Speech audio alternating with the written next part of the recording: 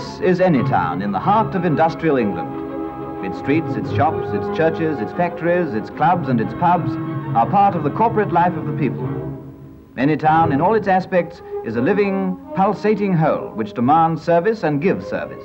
But it cannot live without those vital arteries through which its lifeblood ebbs and flows. Its very existence depends on transport.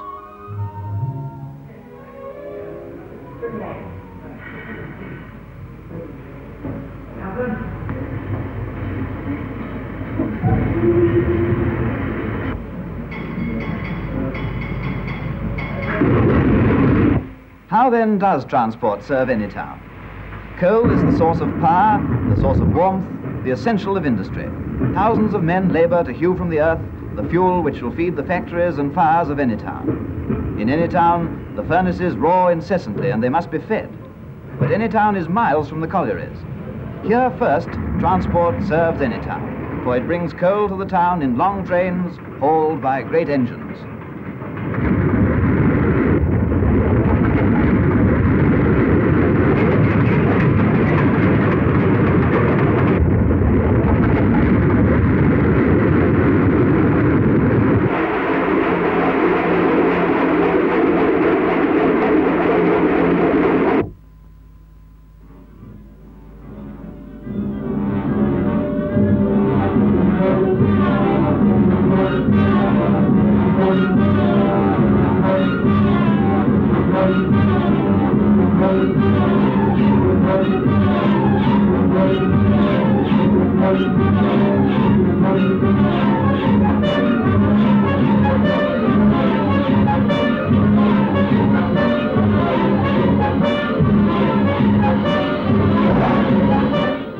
The smoke of 100 chimneys is a sign that in Anytown's factories, machines and those who tend them are working. These machines could not move without the coal that transport brings. The people of Anytown, too, depend on coal for warmth in their homes. The inhabitants of Anytown demand food.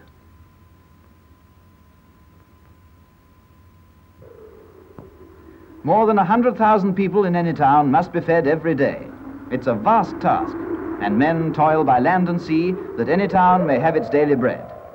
Seamen go down into the deep waters and return with their catch.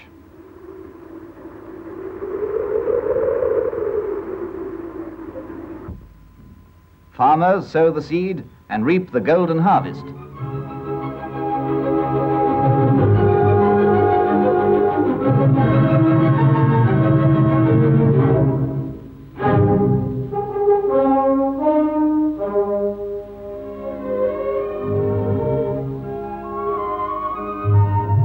Livestock is raised and tended. Countless activities go on throughout the length and breadth of the land, so that Anytown may eat.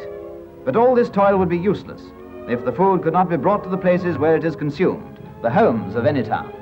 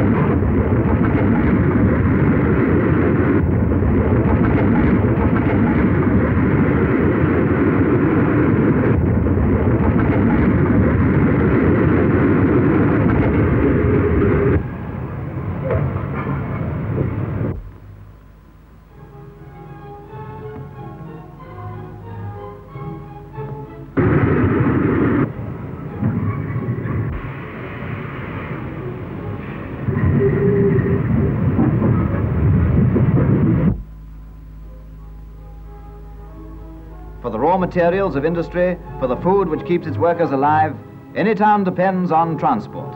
Day in, day out, the vast organizations are working. At station and depot, on the line and in the siding, Men are handling and speeding on the foodstuffs. To every street, to every shop, to every house and person, transport brings food. It is the last stage in the long journey which the products of the earth and the sea must make. So the food reaches any town, and the inhabitants distribute it to its final destinations. Any town depends on transport for its very existence.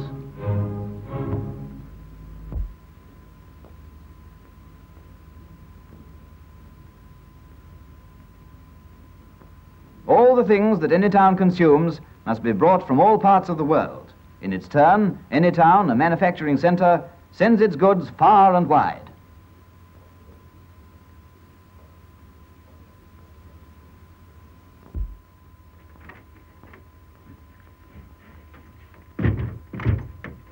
Yes, sir? Jones, we are appointing some new agents. Give me these rates from the railway. Very good, sir.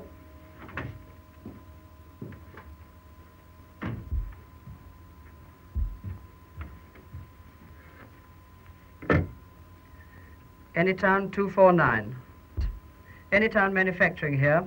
I want a rate for our goods to Leicester. Leicester, sir, a 41 and a penny. That'll be collected and delivered. Well, give me a rate for machine tools to Bedford, please.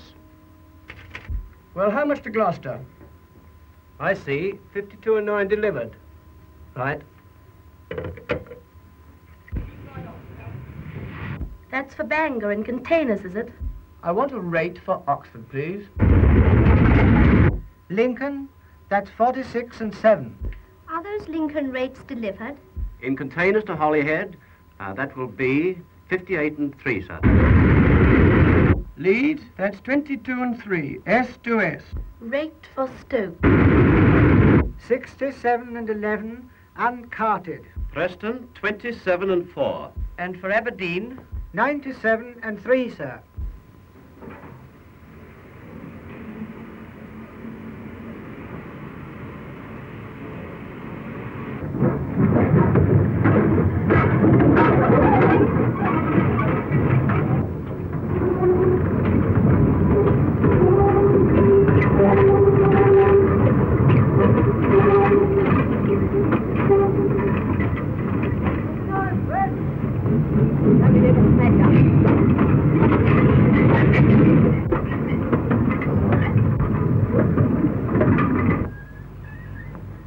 From any town's factories, goods pour out in an ever-quickening stream.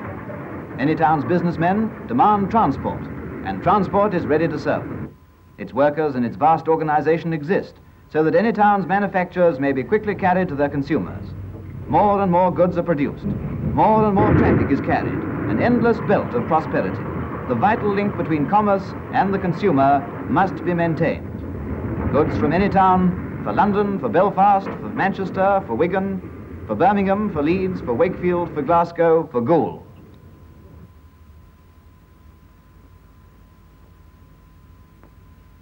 Goods from any town are going abroad, going overseas.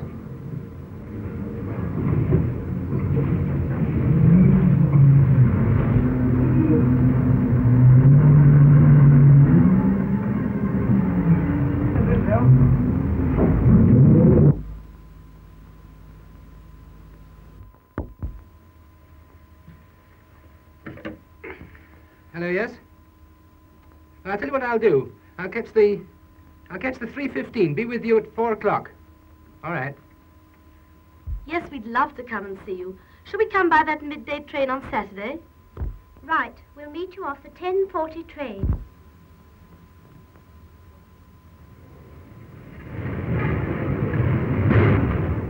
As any town relies on transport for its goods, so does it rely on transport for its business and pleasure journeys. From any town, the country can be spanned in an afternoon. Such is the swiftness of transport, so that people are not content to stay at home. They must travel. No matter what any town's travel needs are, transport is there to meet them. 15,000 trains a day. Every minute of the 24 hours, trains are on the move all over the country. Meals are being served at 70 miles an hour. Passengers are reading, working, talking, or doing the 101 things it is possible to do on a train as they dash in safety across the country. Counties are flung behind.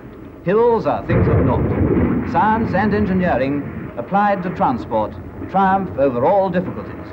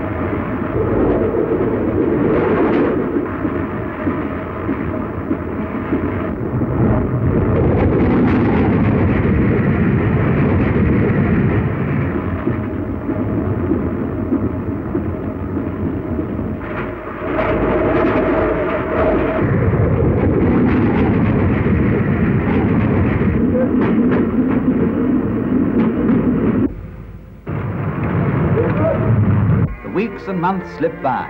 Workers become tired from their labours. The coast and the country are calling. It is time for any town to go on holiday.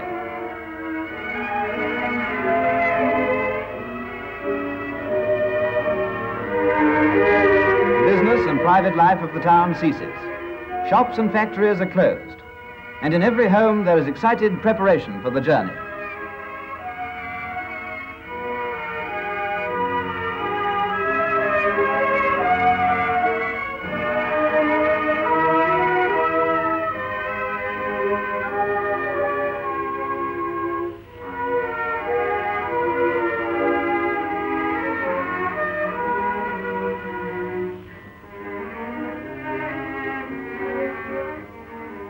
Again, the people of any town call upon transport, and again, transport is ready to serve them. The holiday needs of any town are so many and varied that everything the country can provide is required to fill them. Only transport can carry the people to the many scenes of their desired amusements.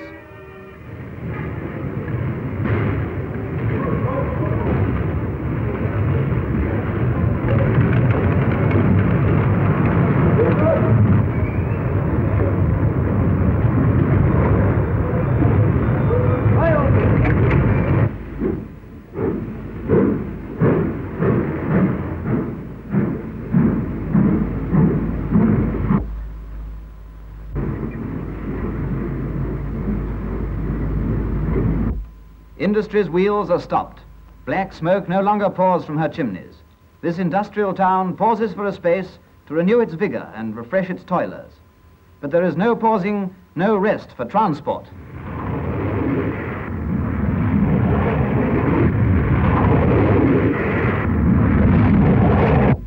Holidays. It's a magic word, isn't it? Symbolizing all things to all people. The gay life of the coast resorts, the quieter charm of the small seaside places, the beauty of the country, the wild joys of the sea.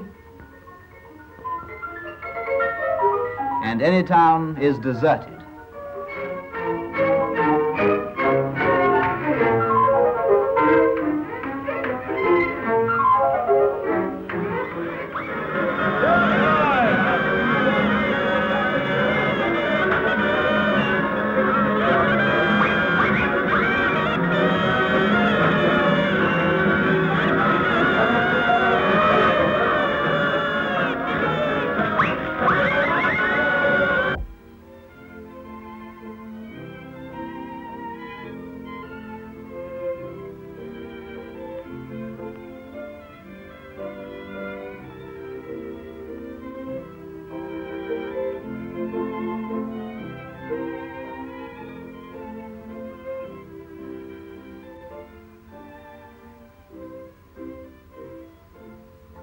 Whether it be at the quieter country hotels or the crowded tennis courts, holidays draw to their close all too soon.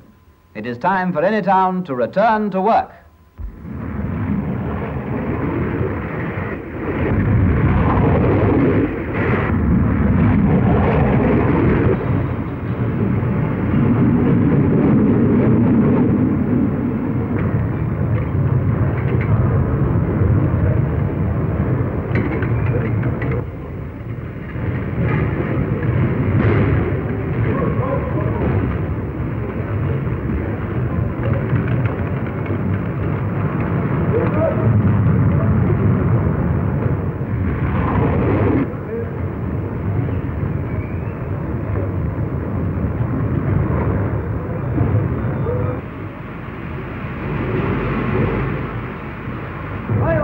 Back pour the people, refreshed, ready for another year. Sun-tanned, strengthened, their minds filled with happy memories.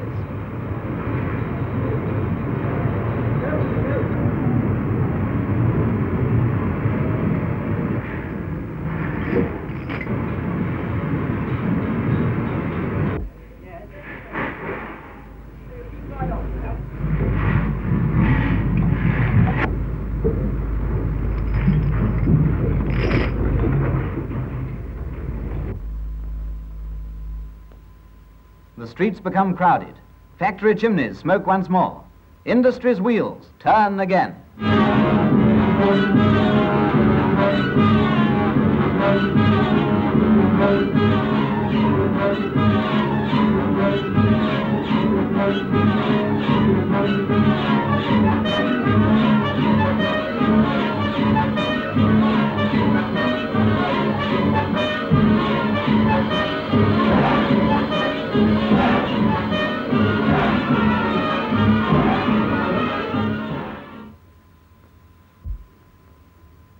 But whether it be by land or sea or air, transport is always there, ready and striving to maintain and improve the health, the wealth, and the happiness of any town.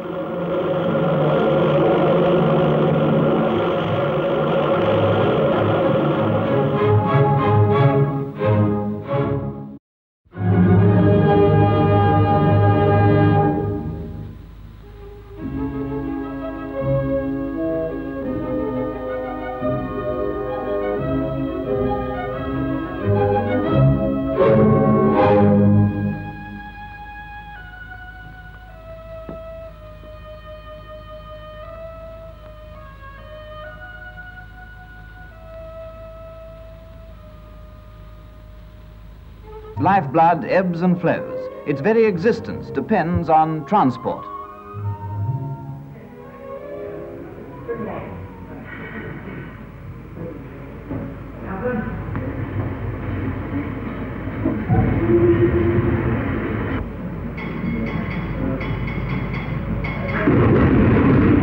How then does transport serve any town? Coal is the source of power, the source of warmth, the essential of industry. Thousands of men labor to hew from the earth the fuel which will feed the factories and fires of any town. In any town, the furnaces roar incessantly and they must be fed. But any town is miles from the collieries. Here first, transport serves any town, for it brings coal to the town in long trains hauled by great engines.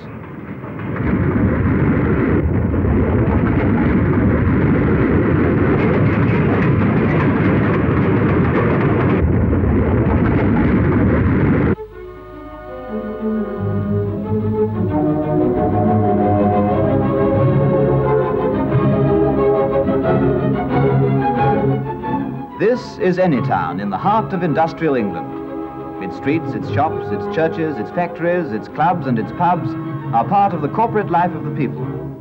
Any town in all its aspects is a living, pulsating whole which demands service and gives service. But it cannot live without those vital arteries through which its...